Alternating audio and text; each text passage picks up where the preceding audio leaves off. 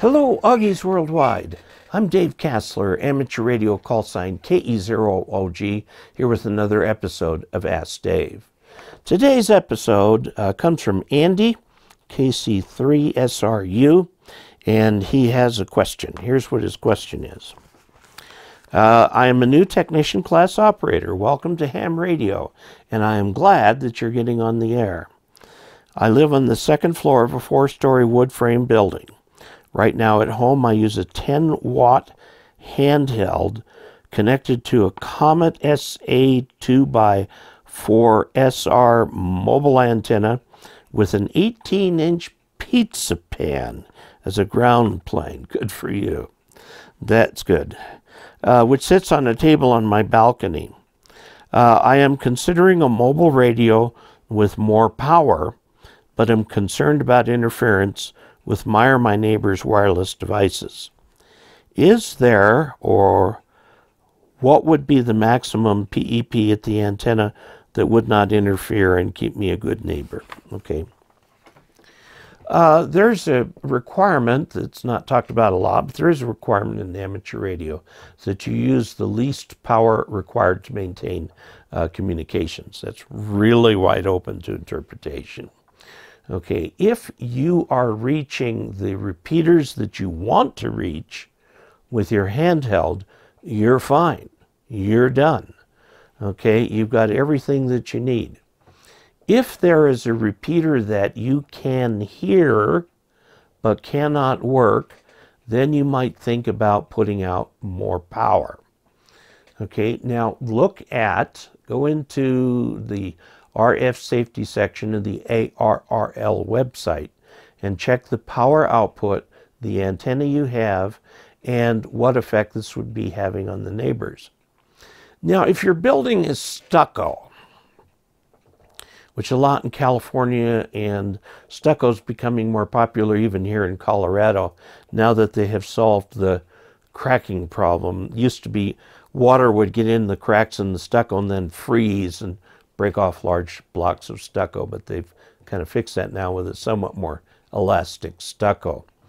But behind that stucco is chicken wire, and that gives the stucco something to hold on to, and then the chicken wire, of course, is attached to the building. Now the problem is that chicken wire acts as a Faraday cage and makes it very difficult for that signal to get out. If your building has some other kind of siding, it may be easier to get a signal out.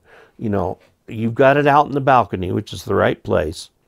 What you might be able to do, if you can hook that antenna directly to the balcony railing, with a few radials sticking out, you might be okay.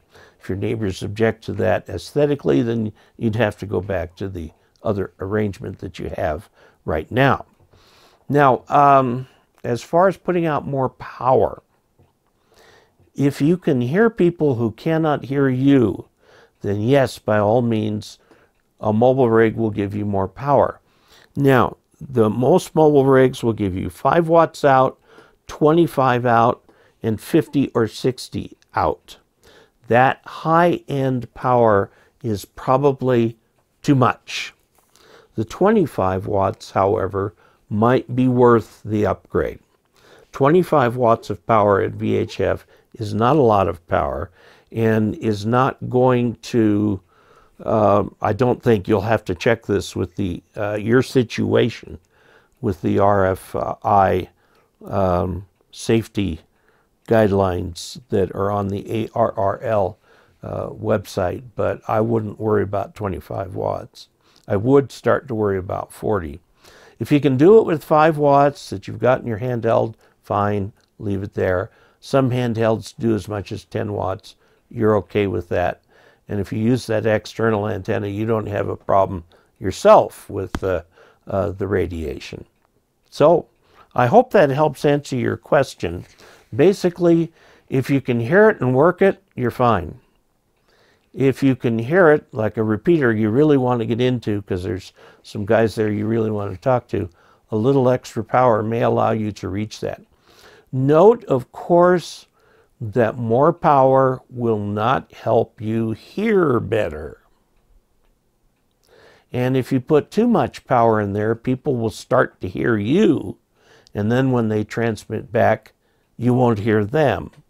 So that is one of the reasons I don't like the trend these days to have higher and higher power VHF, UHF rigs, because they just get to the point where you're just blasting the airwaves. Everybody can hear you, but you can't hear them. What's the point of that? So there you go, your standard rule of thumb. If you can't hear them, more power isn't going to help. If you can hear them, but they can't hear you, then you can consider higher power. If you can hear them and they can hear you full quieting, you're done. You got everything that you need. All right, hope that answers your question. There you have it. Giveaway number 4 is coming up. And this is giveaway number 4 right here. It's an antenna.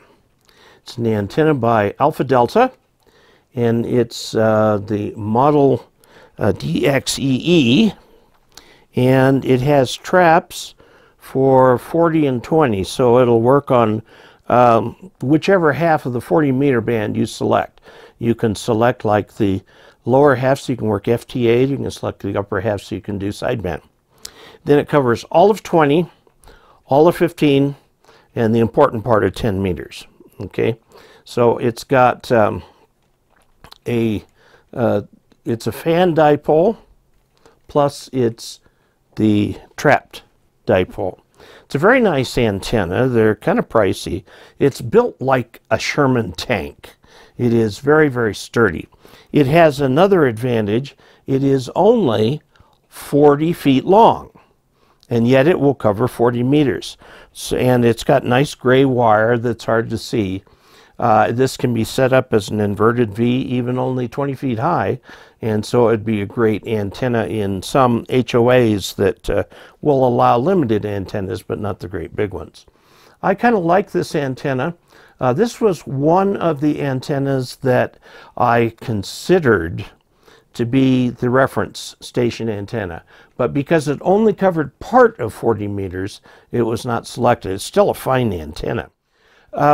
Here's how you enter. Send a postcard, QSL card, or a simple envelope with a single sheet of paper in it. Send it to Dave Kassler, KE0OG, P.O. Box 98, Ridgeway, Colorado, 81432. Send to me the giveaway number, which is number 4, giveaway number 4. Okay, put your name, call sign, the address to which you want this mailed. It'll come via United States Postal Service, priority mail, and also include in there your phone number in case I need to get in touch with you.